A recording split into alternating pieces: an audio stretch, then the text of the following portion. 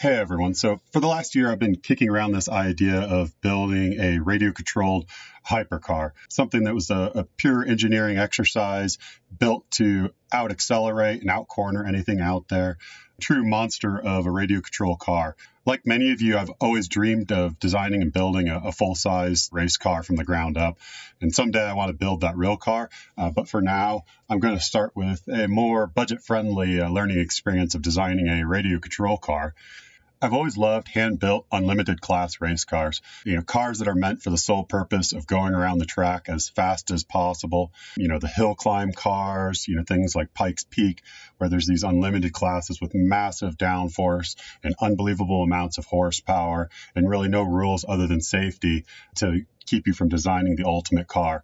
Another category I've always really admired is the Formula SAE, which is a student-designed race car. They've really come leaps and bounds over the last decade, and the amount of aerodynamics and manufacturing that they put into these cars is just unbelievable.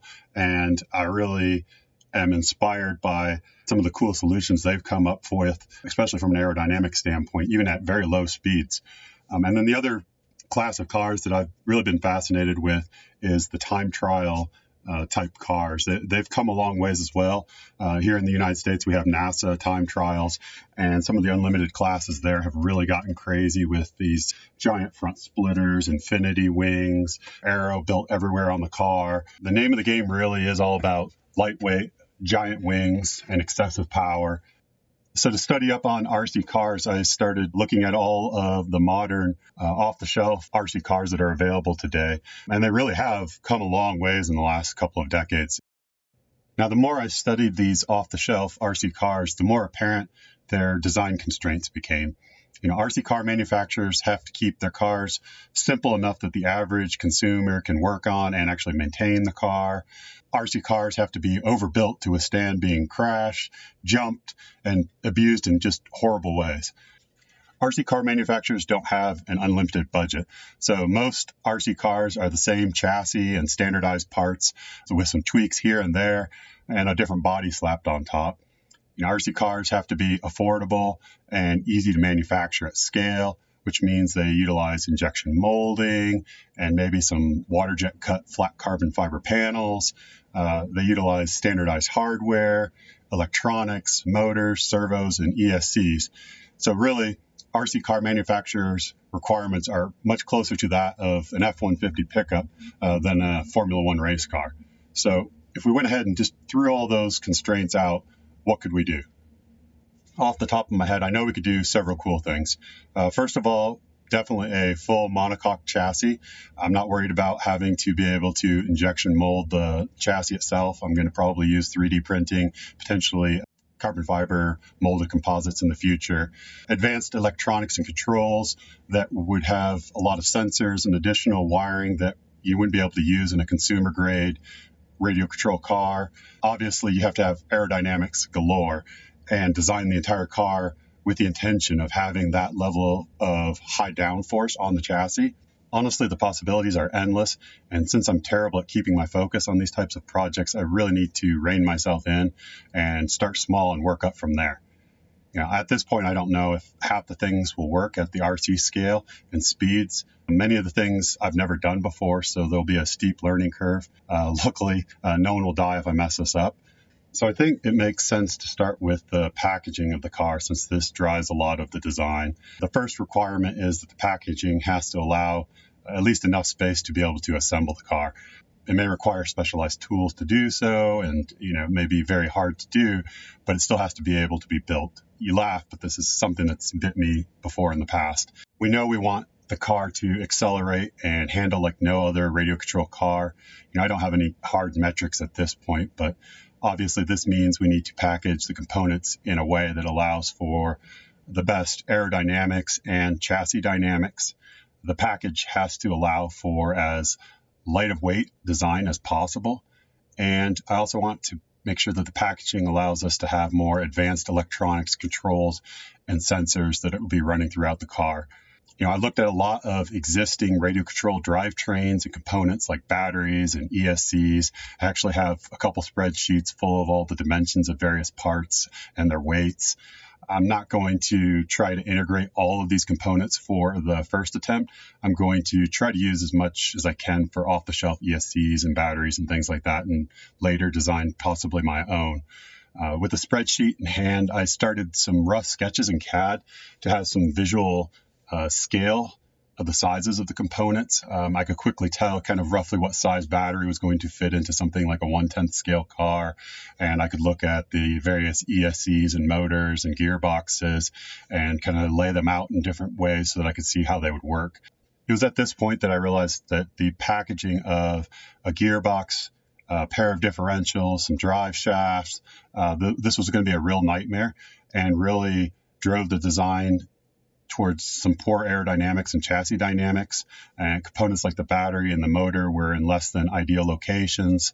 At about the same time, I started heavily reading about various Formula SAE teams, particularly the Formula Electric teams, and the hot ticket in these competition cars is individual hub motors, because they allow for really cool and advanced traction control and torque vectoring across all four wheels, can really enhance the low speed performance. Most of these cars do have a small gearbox inside each wheel hub, typically a planetary type gearbox, which I briefly tried to design one of. And honestly, the weight savings just isn't enough. At the RC car scales, it's really just better to throw in a bigger direct drive motor with more torque. I'm not really limited from a top speed or torque standpoint. I've already used these motors in my Streamliner, and I know that well up to 60 mile an hour I can spin the tire, so that should not be an issue. The first draft of the RC Hypercar's drivetrain looks something like this. Initially, we'll have two rear hub motors with obviously traction control and torque vectoring, because we won't have a differential, with an additional two front motors some point in the future. I want to just try to get this working with two motors initially and then see what I'm going to do from there with the front motors. This design eliminates the gearbox, the differentials, the drive shafts, and a lot of other components, which take up a lot of space in the chassis, as I've already mentioned. This also allows for a much larger underfloor diffuser than is possible with an off-the-shelf RC car. And the additional unsprung weight on the wheels is not ideal, but I think the benefits from the additional aero as well as the weight distribution far outweigh this. And as I mentioned before, these are the same motors that I'm using in my Streamliner, just two of them. I selected a lower KV since I don't need a top speed over 150 mile an hour. I know these motors are overbuilt from a bearings perspective, and I haven't been able to bend one yet, so I think that's going to be great for this particular application. For chassis dynamics, I know I want the weight to be as low as possible in the chassis and as close to the center of chassis as possible. This just helps the car turn faster as well as lowers the center of gravity of the car, so it's going to handle better. So the heaviest component is going to be the 3S 3000 milliamp hour LiPo battery. So it's placed directly in the middle of the chassis and as low as possible. The next heaviest components are going to be the two ESCs. So I have a pair of 60 amp censored ESCs, which weigh, I think, about 40 grams each, and they're going to be on either side of the battery. I placed the microcontroller and the sensors, which aren't particularly heavy, on top of the battery itself. This keeps the wires short since it's in the middle of the chassis.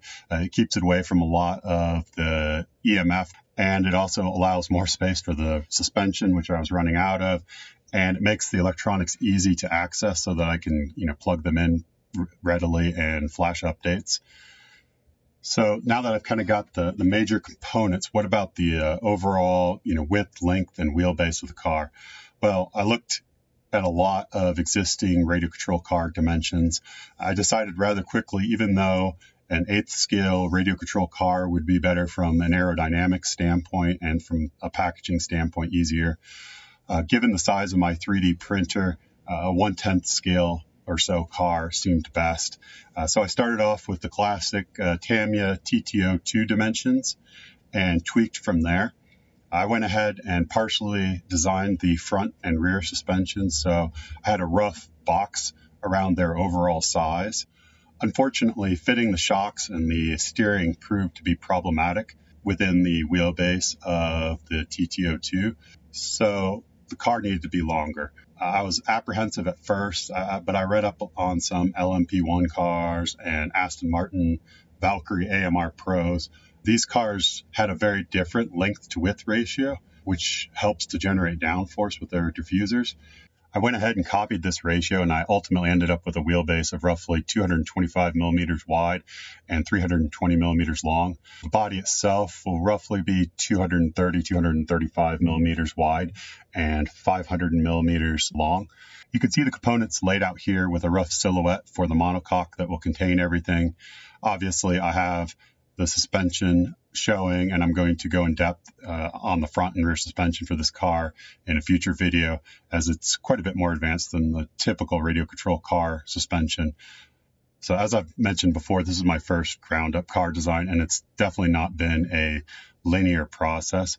I'm going to do my best to try to have a logical order to my videos, but just know that there's actually a lot of back and forth going on, and that you may see changes with components that had already been designed. I'm also really excited to have the full CAD model for an RC car that I have control over.